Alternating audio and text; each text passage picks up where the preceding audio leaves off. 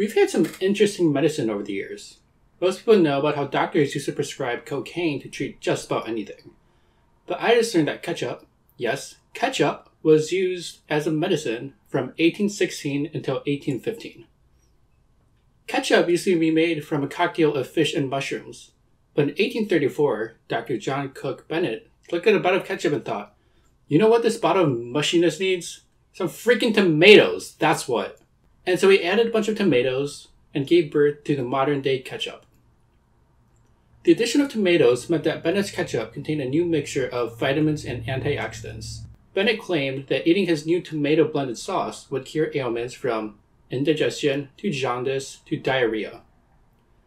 Bennett's new ketchup, which is also available in pill form, was an initial massive hit, until copycats began selling their own ketchup-based medicine with their own wild claims about its curative powers. Some of the copycats went so far as to put laxatives in the mixture in the place of tomatoes, which is a little bit ironic because diarrhea was one of the initial cures ketchup claimed it would fix. And if you give some diarrhea some laxative pills, well, you can imagine how it would turn out. Dr. Bennett's ketchup empire collapsed in 1850 due to its false medicinal benefit claims.